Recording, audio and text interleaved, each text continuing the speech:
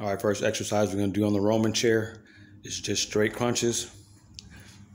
Locking your feet in, going back as far as we can, keeping those abs tight, coming straight up. All right, time starts now. All right, the next one we're going to do is the reverse eagle. Grabbing the weights and coming up and fly out, back down. This will be one fluid motion. Keeping those abs tight, legs locked. All right, your time starts now. Next one we're gonna do is side plank raises with weights.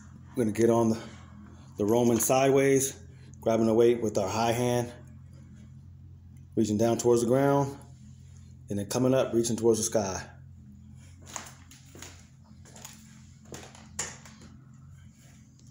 Good. Our time starts now.